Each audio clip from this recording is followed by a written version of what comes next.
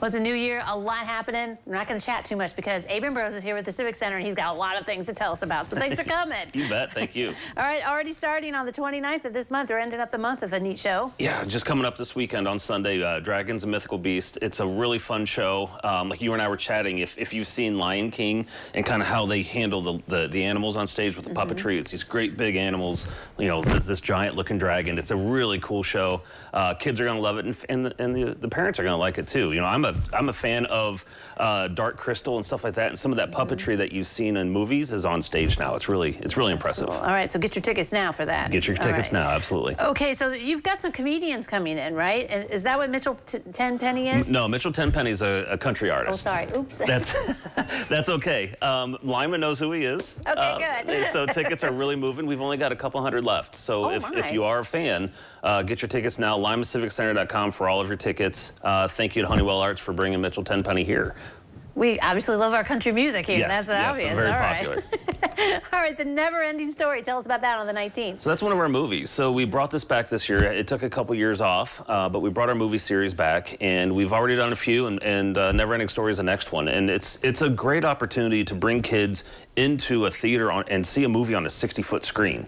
You know, you and I remember that, watching movies on 60-foot screens. It's just, it blows you away. That's theater, and that's what we get to do with some of these old shows that were originally on 60-foot screens like this one. So you see Falcor flying through the sky on a 60-foot screen. It's awesome. It's better than streaming at home, that's for right. sure. All right, so people love golf around here, and we've got Indoor Golf, the foundation, doing a fundraiser, so hurry up if you want to participate. Yeah, so this is our third year doing it. We just kind of, you know, thought maybe this was a good idea and we'd try it, and it's really popular and it filled up every year. So this year we added a day, and we've only got about 3 spots left. So if you are interested, contact Carmen Sakala Wells. Her information's at LymanCivicCenter.com, and get your team booked up now, or if you want to be a sponsor, we're looking at those as well. So yeah, it's a great event.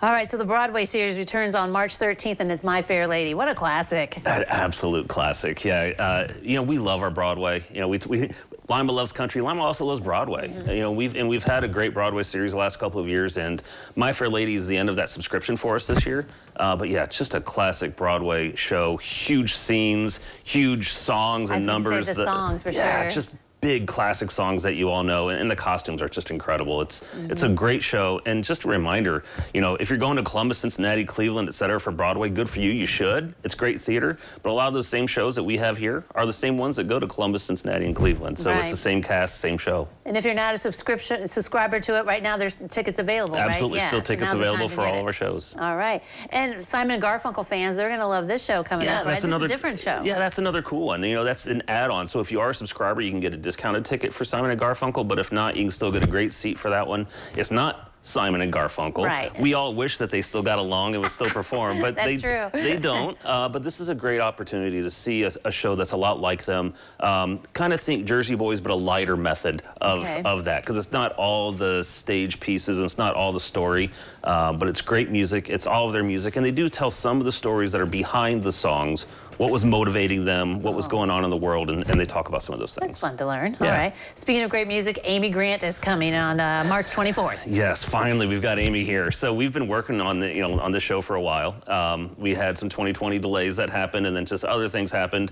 She's had some health scares, but it's going to happen.